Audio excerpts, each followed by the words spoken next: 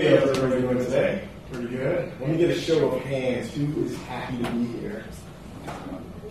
We're missing a couple hands. So let me get a show of hands. Who's happy to be here? All right, there we go. That's what I'm talking about. So how many of you all had trouble finding the place today? I think we're missing a couple more hands. I actually looped the block a couple times, about 5 or 6, till I actually found it. So my name's Nick Black, owner of America's IT Doctors. We're an IT management company. And that's just a little spiel about me real quick. Essentially, I don't know if you can tell, I'm really nervous when it comes to public speaking. So a buddy of mine actually told me the other day, he said, hey man, you want to know a tip for public speaking? And I said, sure, what should I do? He said, just imagine everybody in their underwear. So as I'm up here now, I'm going to ask all the gentlemen to move to the back, ladies come over. But no, really. How many of you all actually have had some sort of age discrimination incident in your life or day to day? I'm seeing some hands. Let me get some more hands. Okay.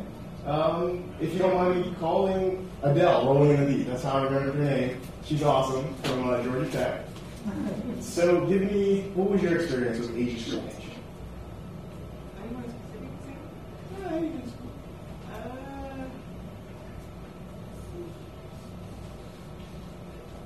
There could be a general sort of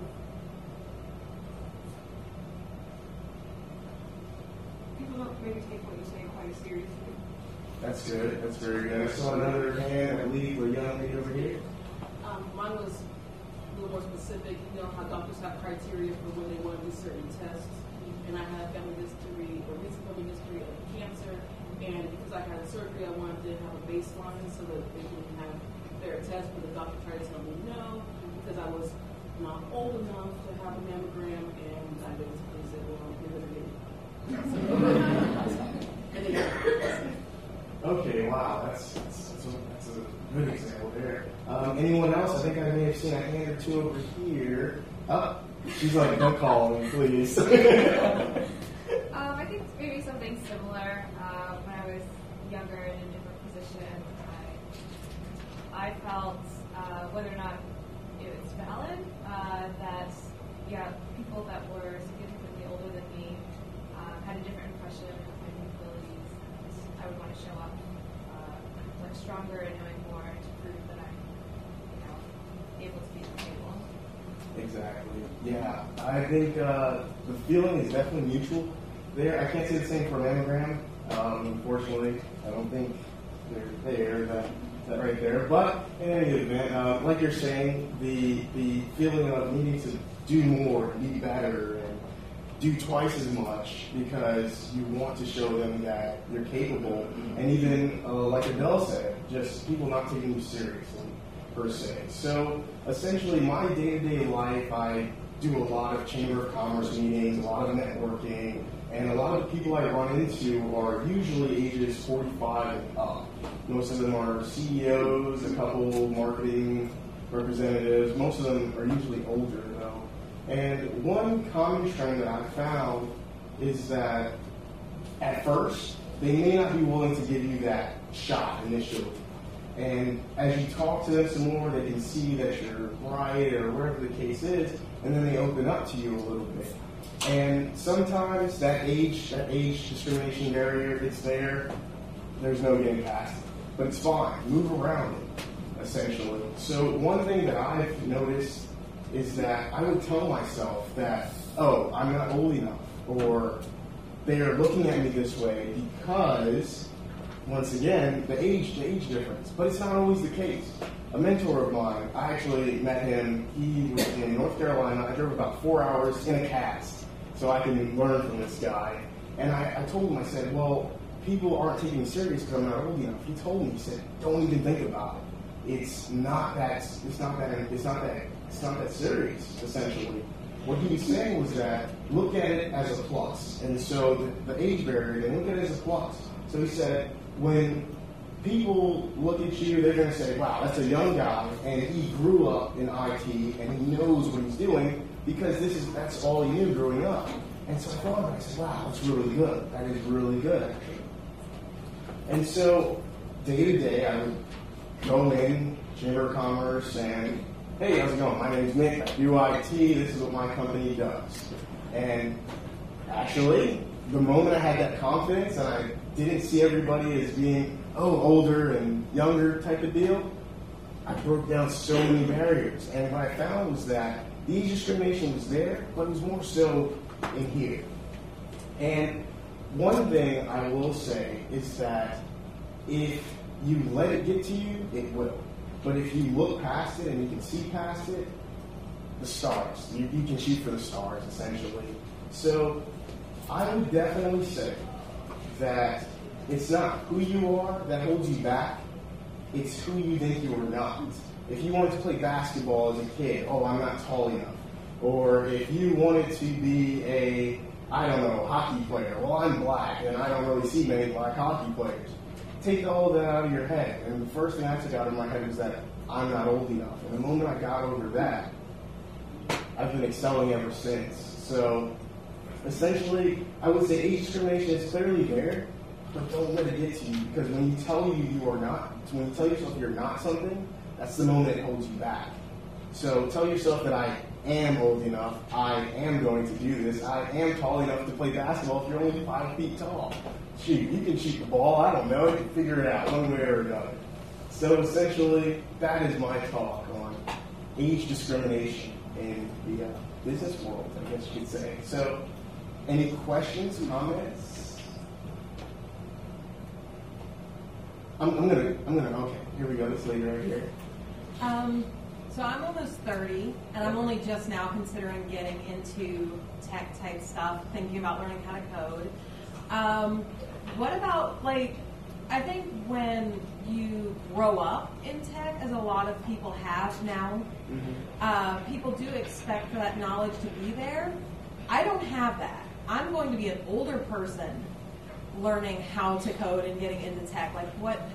What kind of advice do you have for somebody who maybe didn't grow up with tech stuff? Really and truly, I would say do the reverse either. Find, I think this gentleman over here was talking about the coding and whatnot, and my thing in the back as well. Team up with the younger generations, the ones that grew in it, and then just make it happen. I would say that would be the best way to break through it, yeah. Thank you. Anyone else? I'm going to pick on Mike. I know. I got to pick on you. Okay. Question.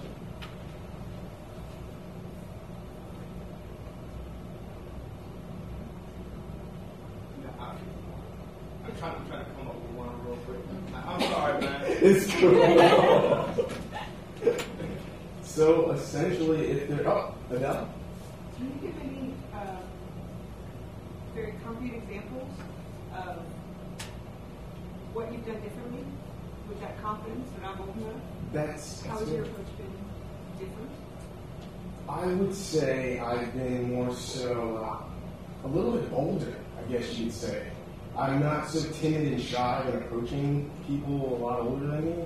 Instead, I'll just come at them and say, hey, how's it going, Bill? Or whatever the person's name is. I'll say, hey, how's it going? My name's Nick. I take the SH out of IT. What can I do to make it work for you? And they're like, holy cow. Either they're thinking, this kid has a potty mouth or he is bronzy as ever. So let me talk to this guy. Let me get to know more about him. So it's, I guess, that boldness and confidence out of it is what really, I think, propelled me forward, I would say.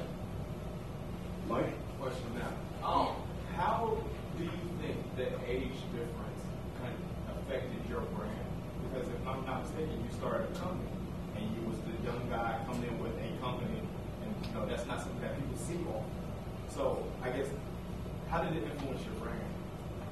I would say essentially, or the brand that the company essentially has, or at least when they see my face, people think, oh, that's Nick, the young IT guy. And so that's actually the basis of my talk, essentially. I had a lady, she approached me, she said, how old are you? And I said, how old do I look? She said, you can't be any older than my son. He's 13, so I'm just 12. So, yeah, I would say that it also helped the brand. I looked at it as such a negative that I didn't realize it was a positive. So now people associate with me as being that outspoken, friendly IT guy that's a young guy, the youngest guy most of the times in the room. So they just say, hey, you need IT work? Talk to Nick. He has a company, they do all that stuff. Who's Nick? Oh, he's the youngest guy in the room. And it's worked as his boss, yeah. So, I see a hand in the back. Yeah, to the comment earlier about starting later in life and technology, I'm curious, you're a hiring manager now, I assume. Do you feel like your experience is maybe more open to, or more aware of, any prejudices you might have on the flip side of, people say, is somebody too old to do a job? That's good. That's actually really good. I wouldn't say that I necessarily have any prejudices towards somebody that's older. I prefer just because network engineers being a little older, simply because networking hasn't really changed much over these past couple of years. Protocols are most the same as they've been for a while now. I wouldn't say I have any reverse prejudices or any that I've seen. Hiring wise, though, I do know other IT companies, they will go for older people in the field for positions simply because they feel like there's more experience there. But myself, I don't even look at it. I look at what the person knows, how well they can articulate about it, and then I go from there. I've actually, just as a comment, I've experienced a lot of the reverse of that. I'm in software engineering, I'm in my late 30s, and I see a lot of people as they go into their 40s and later, they have a lot more trouble getting hired because people feel they can't continue to learn at the pace because technology is changing so much lately. I will say I have heard that as well. I can't say that I've seen it directly. Another thing that I normally see, at least with IT, is by the time an IT person makes it to about 50, 55, either they go into teaching or they just go into starting their own company, simply because they reach the pay grade point where some companies will just say, hey, I can get a younger guy at half the cost. So I will say that's pretty valid there. Any other questions, comments? I mean, compliments? I take compliments too. Well, if there's nothing else, then I will say it was great talking to you all. My name is Nick Black with America's IT Doctors. You take the SH out of IT and make it work for you. And don't let age hold you back.